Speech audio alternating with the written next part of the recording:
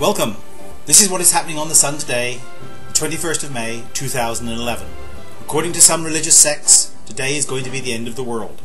If that is the case, this is the last video I'll be making, otherwise I'll see you tomorrow.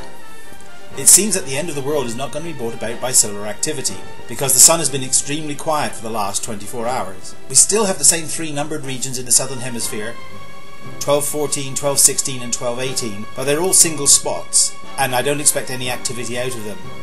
There is a new region appearing over the east limb in the northern hemisphere, which is not as yet numbered, but it doesn't look too impressive at the moment, so I'm not expecting very much from that either.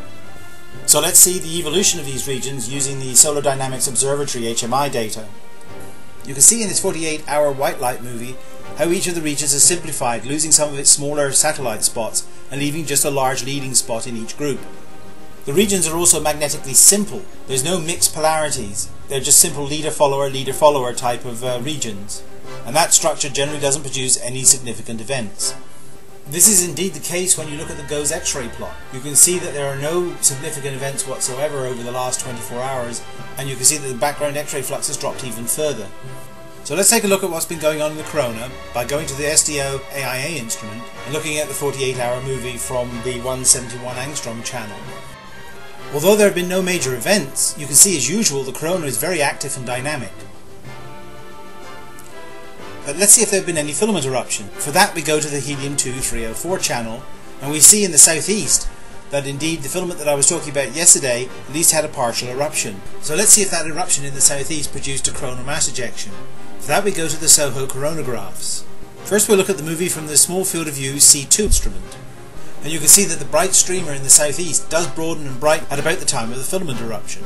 However, there's a much larger coronal mass ejection in the northeast. Where did that come from? As we saw no evidence of a coronal mass ejection on the near side of the Sun in the helium-2 304 data, then we can only assume that it was on the back side of the Sun. We can confirm that using the stereo data. Here I have an image from the Stereo B spacecraft, which shows the coronal mass ejection from the side. In these images the Earth is on the right, but you can see that the coronal mass ejection is on the left, so that is indeed on the back side of the Sun. Here I'm sure is what you've all been waiting for, namely the update on the status of the comet. Here I've taken a magnified part of the SOHO C3 field of view and turned it into a movie. You can see the comet faintly at the beginning in the bottom left and moving up towards the Sun. As it does so it gets brighter and larger. At the very end I think you can begin to see that it's forming a tail.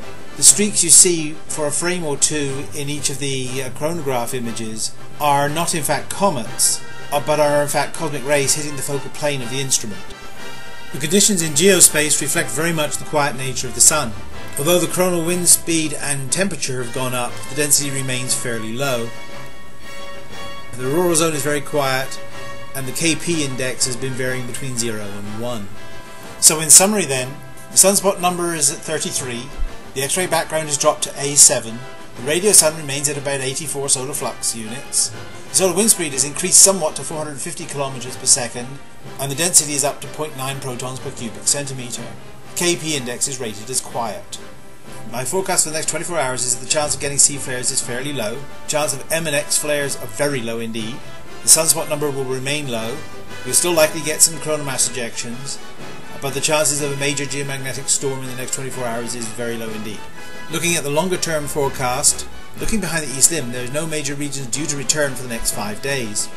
So I imagine that the Sun is going to remain very quiet for a while unless we get new regions emerging on the visible disk. If you would like more details about what's going on the Sun, follow some of the links in the description box below. If you want to see earlier editions of the Sun Today, go to my channel and they're listed there. So that's it for today. Keep safe. Bye for now.